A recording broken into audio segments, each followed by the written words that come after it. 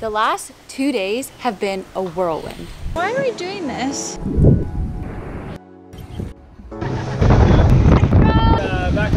You guys are so sick. We're Keith and Dev. Our goal is to make the most of each day, with adventures big and small. In 2021, we explored Canada, from Ontario all the way to Vancouver. And this year, we flew to Europe. Subscribe to follow along. Let's quickly get you caught up on the first day. I can't believe we're doing this. Finally, dip our feet and bodies into the natural pools. Hola, it is not very warm. Here we go. I can do this. And swim! Swim, swim, swim. 1, 2, 3. Warmest place in Europe. Yeah, it's actually not bad. I'm Jackpot. surprised. I mean, -20, where the lakes are frozen, you're skating, to being in the ocean. A great way to end our time in Piscinas Hills. Classic Keith and Dev fashion. We left our Airbnb in a big rush. Come on, let's go, let's go. I'm gonna go to the recycling and garbage. I'll see you there. I made it. It's the bus stop. All packed. Groceries, toilet paper in here. Made it on the bus. And we got our van. We're in stick, so we gotta get used to that again. Oh my goodness. And we're going. There's a rickety old stick shift. I'm not used to it. Keith's amazing. He successfully drove us to the grocery store after picking up our van. We got this, we got Also, this. we're driving in Spain. What you doing down there, Duff? Making a sandwich. Already starting that van life. Look at those volcanoes.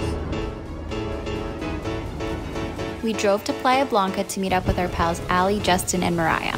We went straight to the boat, and Keith tried wing foiling.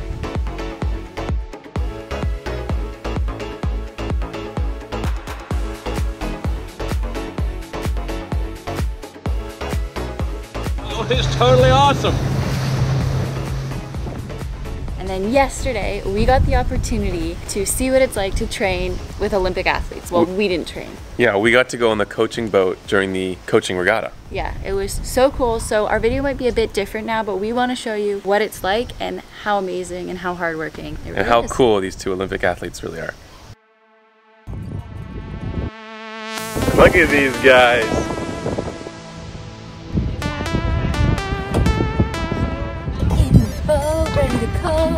We're in the coaching boat. Because we're pretty much Olympic coaches. We know everything about sailing. We don't know anything. Justin's going to be our right-hand man.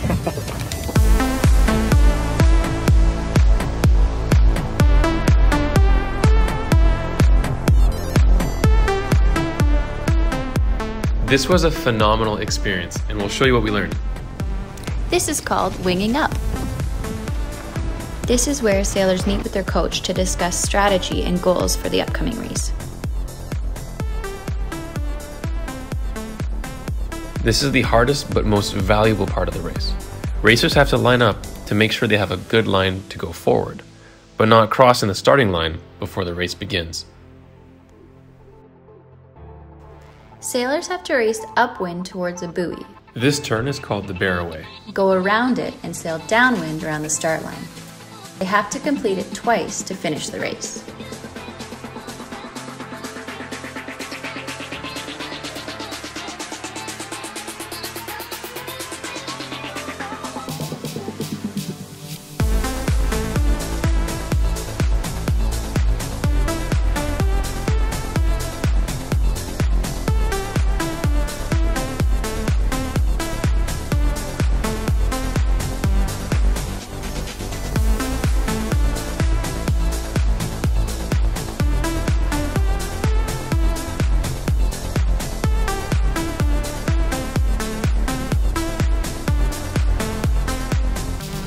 Hey Dev, how you doing?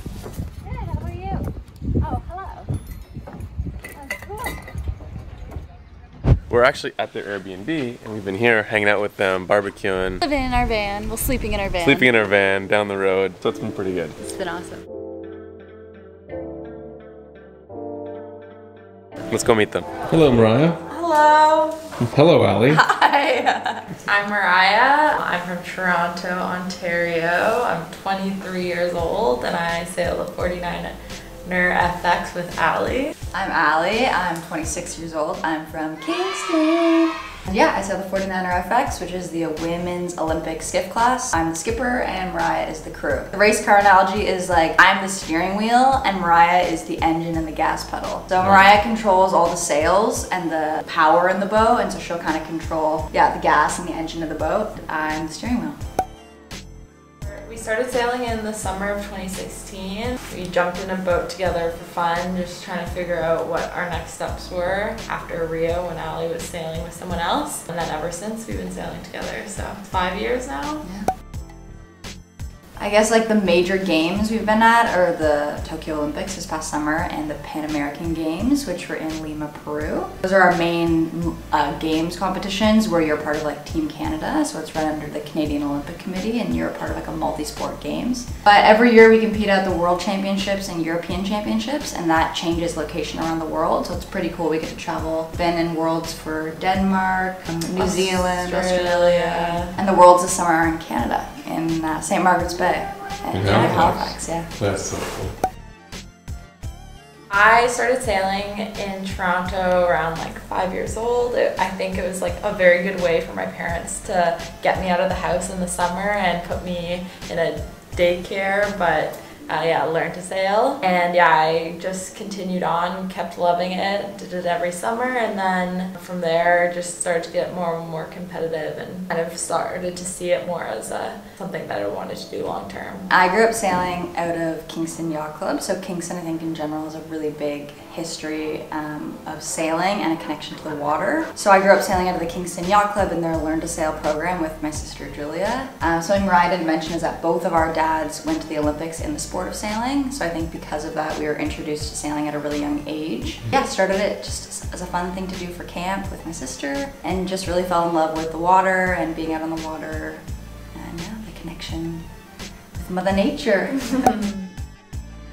Our sport's very unique where we get to be in the elements all the time. It could be a sunny, beautiful blue day or like a stormy, rainy day, and you get to really experience it all. Every location is very different and you kind of have to adapt to like geographically what's different in each spot, and I think that's pretty unique to our sport. Both individuals that love to be outside, so it's a great sport for us. I just love that so much of our field of play or our sport is changing and evolving and out of our control. So we can't control the wind, we can't control the waves, and we have to, make our best guess of what we think is going to happen or kind of react as these factors change as more like a strategical part. Use our brains as well as the physicality of the boat as well, I think is cool.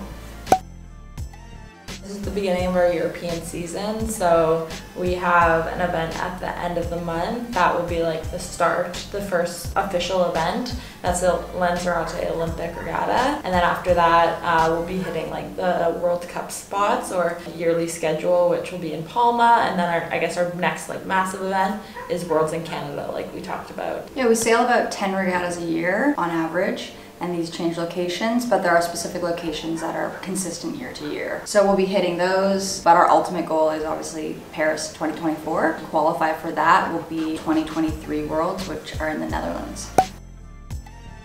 We have super fun channels. We're on Instagram, Facebook, and TikTok recently. Give us a follow. You can also follow our newsletter where we share more detailed kind of information about what we're doing each month, the fun things we're doing, how our training's going. So follow along because it's pretty fun.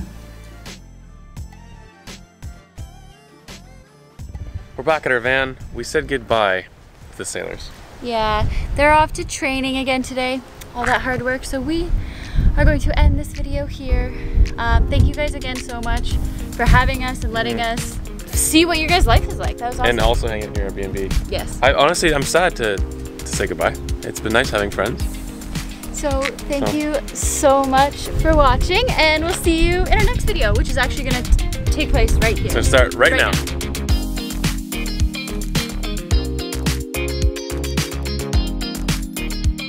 Bam, bam, bam, bam, Yeah. bam, bam, bam, bam, bam. Guess who I am? Okay. 1, 2, 3. Jump! Wait, you gotta film me. I'm making fun of Okay. you. 1, 2. Okay, this is the middle. 5th gear, come back here. What the heck? Hopefully you don't have to go in 5th gear very much. You just look cool with drinking your water. Atlantic Ridge. Best ropes in the game, baby.